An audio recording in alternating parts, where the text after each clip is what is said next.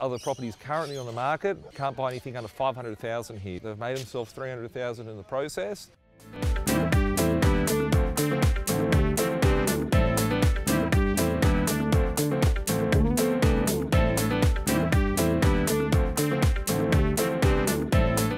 Hey guys and girls, Nathan Birch here from B.Invested.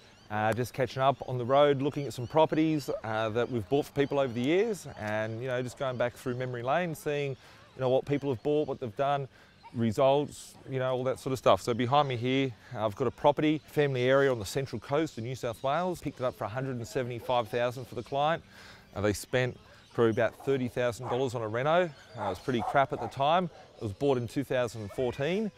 Looking now at 2017, recent sales, other properties currently on the market. You can't buy anything under 500,000 here. So it's a nice home. The lake is probably about 300 metres away at the end of the street. You can take your jet ski out there if you want and play around or whatever. A lot of people say you can't make money in property.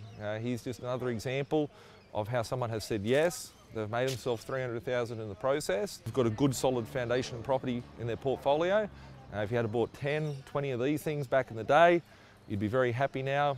You'd be in a position where you could tell your boss where to go and being able to live life on your terms. So what's holding you back from doing your next deal? What is your next deal? What do you need?